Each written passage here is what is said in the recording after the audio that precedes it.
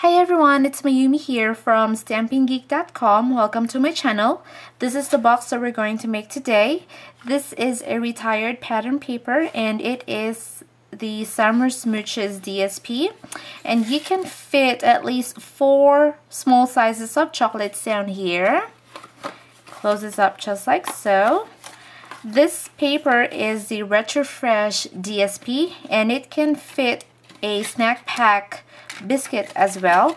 You can also add another one, and when you close this one, it's a bit bulky, but it closes up pretty well. We're going to use the same pattern paper, and this piece measures 9 inches by 6 inches. So on your 9-inch, you're going to score this at 1, 4, 5, and 8 inches. Turn this around, making your 6-inch on the top, and you're going to score this at 1 and 5. Then we're going to fold all the score lines using our bone folder.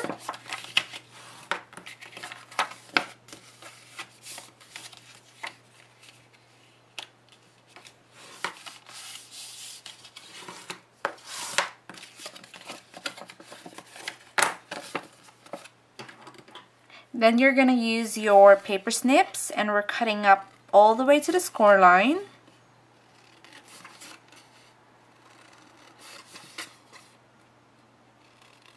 And I like to cut a little bit of that paper on the tab.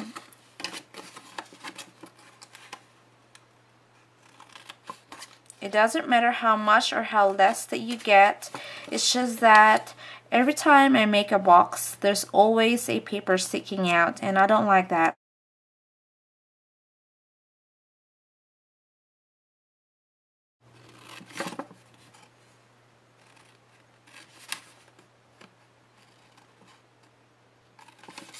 Then we're cutting out some papers as well on the tab.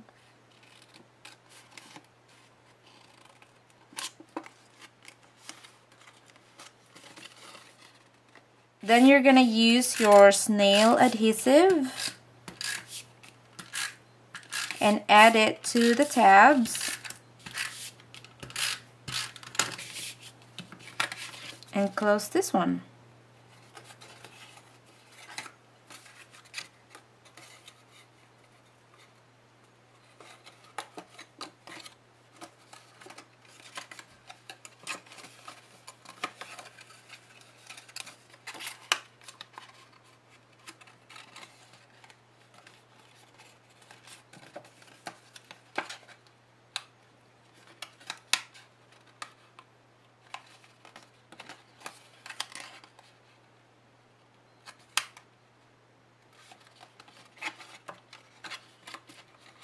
Okay, and then it closes up just like so.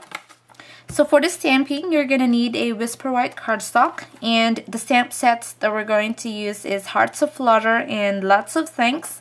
We're using Thanks and this one here, okay? So I'm just going to grab my Real Red ink pad, ink this one up, then stamp it. And for the banner, we're going to use a Coastal Cabana ink pad.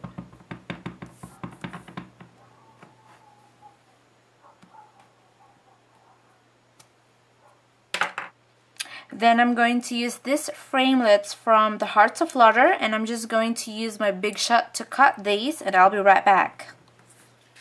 We're going to use our word window punch. Cut that out. Then use a modern label punch with a Real Red cardstock. And for the hearts, we're going to use the same cardstock, which is Real Red, and punch out 2 small hearts. I think I'm gonna have another one.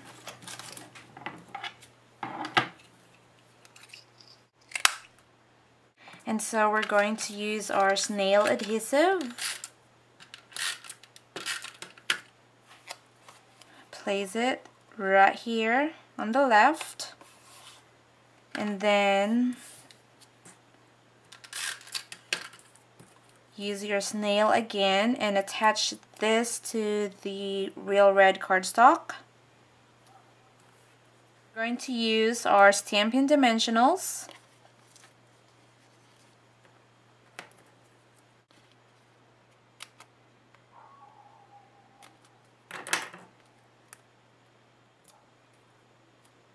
Okay, place this one right here.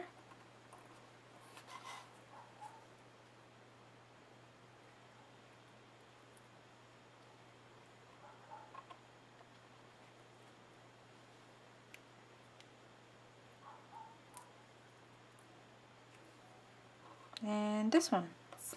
So here's your box, and I also went ahead and tried adding a window. This is the Quattro Fancy Specialty DSP, and this is just a plain window sheet that I use and opens up like so. Same thing with this one, but it turns out I kind of like this design even better.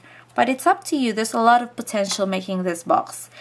And I hope you guys enjoyed this. Don't forget to check out my website. I am going to post all the measurements and the supplies for this project.